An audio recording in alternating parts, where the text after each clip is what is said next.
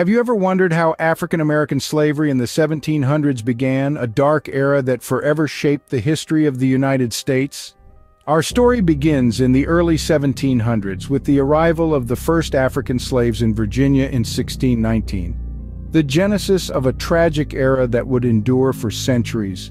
This period witnessed the progression of slavery as a legal institution, a system that became integral to the economic framework of the burgeoning colonies. The transatlantic slave trade played a significant role, with millions of Africans forcibly removed from their homelands and transported across the Atlantic under grueling conditions, a horrifying journey known as the Middle Passage. Shackled and packed into the dimly lit hulls of slave ships, they faced unimaginable hardships. As the 1700s began, slavery was firmly established as a cornerstone of the burgeoning American economy. It was the dawn of a tragic chapter in American history, an era of profound suffering and enduring resilience. Imagine living a life where freedom is a foreign concept, a life under the harsh whip of slavery. The daily existence of African American slaves in the 1700s was filled with back-breaking labor on vast plantations. They toiled from sun up to sundown, their hands hardened by the relentless work. Yet their spirits were not easily crushed. Their living conditions were deplorable, often crammed into small, poorly ventilated cabins. Yet within these tight confines they managed to forge strong familial ties, a testament to their resilience. The family unit became a source of strength and solace, a refuge from the brutality of their existence. Despite the oppressive circumstances, they held on to their cultural traditions. Music, dance, and storytelling became essential tools for survival, preserving their identity and offering a glimmer of hope amidst the despair.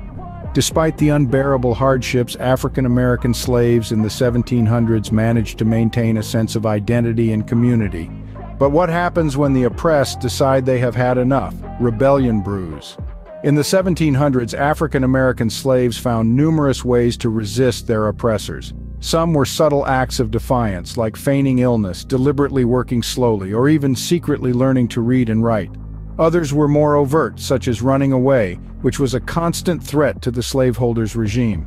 And then, there were the full-blown uprisings. The most notable one was the Stono Rebellion in 1739, where approximately 20 slaves led by a man named Jemmy set out on a mission to secure their freedom. Marching down the Stono River, they gathered more slaves, burnt plantations, and fought off slaveholders. Their courage and bravery were extraordinary. These acts of resistance, while often brutally suppressed, were the first sparks of the long fight for emancipation. This was their way of saying enough is enough. Their spirit, their undying desire for freedom, was a beacon of hope in the darkest of times. How has the legacy of African American slavery in the 1700s impacted the United States today? This question invites us on a journey through the echoes of history that resonate into the present day.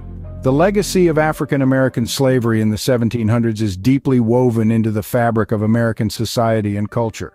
It manifests in the racial disparities and systemic racism that persist to this day.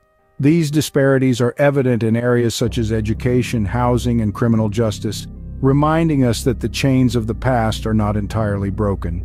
However, this legacy is not just one of pain and injustice. Despite the oppressive shackles of slavery, African Americans have made significant contributions to the nation's history and culture. They've enriched America with vibrant music, literature, sports, and scientific advancements, showcasing their resilience and strength in the face of adversity. The legacy of African American slavery in the 1700s is a painful reminder of a dark era, but it also serves as a testament to the resilience and strength of African Americans throughout history.